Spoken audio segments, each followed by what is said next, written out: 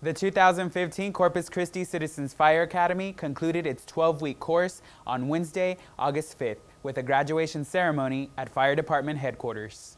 Participants trained with Fire Department personnel to gain an in-depth understanding of the Corpus Christi Fire Department, the fire service in general, and to provide fire safety information that will save the lives of their families, neighbors, and themselves. I learned that our firefighters go into these fires with more weight on them than anybody should have to fight a fire. The amount of training that anybody has to do in order to join the fire department, it's tremendous. I personally could not do it. Over the 12-week course, participants learned about the different elements of the fire department, some of which included EMS training, ladder practices, and search and rescue missions. Just seeing what they go through day in and day out.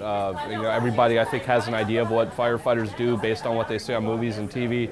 But seeing, being there and experience their training, and then being on the ride along with the ambulance and seeing what they actually go through, it just, it makes them more heroes than they already were. So, for the City of Corpus Christi, I'm Mario Longoria.